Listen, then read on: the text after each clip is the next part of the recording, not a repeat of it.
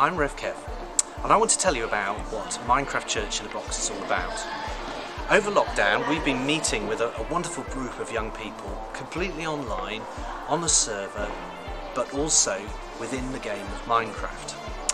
And now we have the freedom to meet, we're starting to experiment with something called Minecraft Church in a Box, which is Minecraft in a building, just like this building here, which is just a church hall. Could be any old church hall, no particular internet, but we're still enjoying meeting together and exploring faith using the game Minecraft. So I want to show you what it's all about. Why don't you come in and have a look?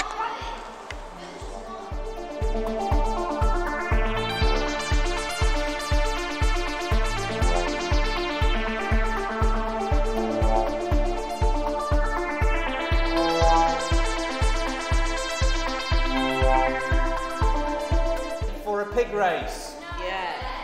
No? No, nearly ready. Okay. On 3. 1, 2, 3, go! Why is the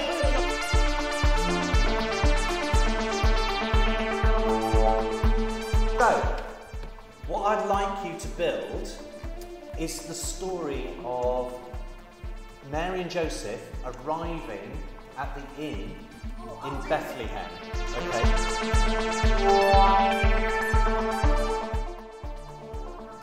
So we're right in the middle of the building at the moment, and there's quite a hush in the room as everybody is hard at work creating something, building, calling on one another for some support and help to make sure they can do the builds.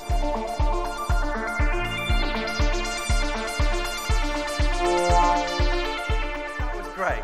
So, how does it all work? Well, we're meeting here in the church hall.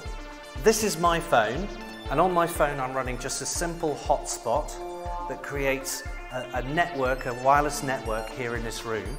And actually on this laptop here, a Minecraft server is running.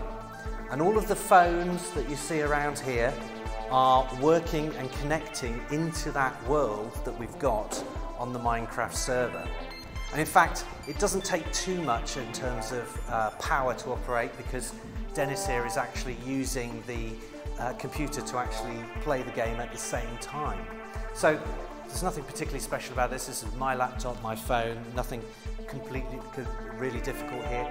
These are some very inexpensive tablets that we're using. That one cost about £100, but even some slightly older ones are perfectly fine. But what we do need is all of these wonderful young people. Are you wonderful young people? Yes, we are. Possibly wonderful young people, because it's their imagination that makes it all happen.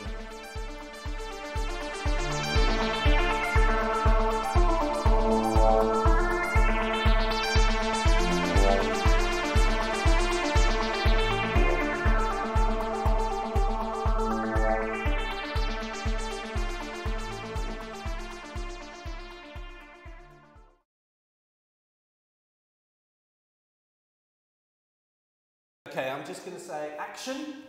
Wait, no, not yet. No, it's just action for me and Sam. Okay. Can someone clap? One clap will do. Thank you. That's about enough. Thanks for that, guys. That was great.